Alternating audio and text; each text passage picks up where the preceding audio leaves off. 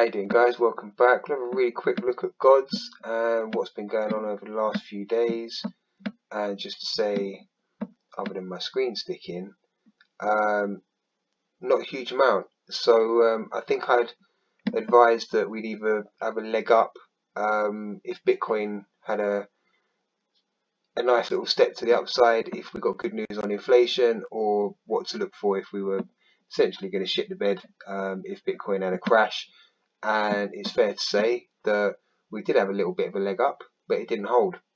Sadly, we back tested and we lost support, but we are essentially in the zone that I expected us to be if the worst case scenario had played out. So the only thing that's kind of lacking is holding and consolidating above, but we are roughly where I expected us to be. Good news on Bitcoin, not having any major issues with regards to inflation staying stable.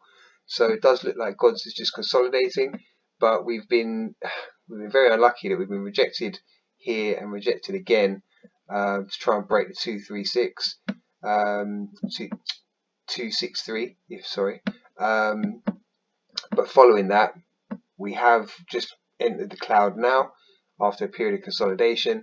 What would be nice to see now is a wick above and then another retest, and fingers crossed we get above. So I'll have a look at this one in about 12 hours time. But what to look for now will be that pattern essentially. Alright, and if we're rejected by the cloud, we're probably going to come back down to 19194 for a retest. Alright, best of luck. Not financial advice, but I'll see you on the next one.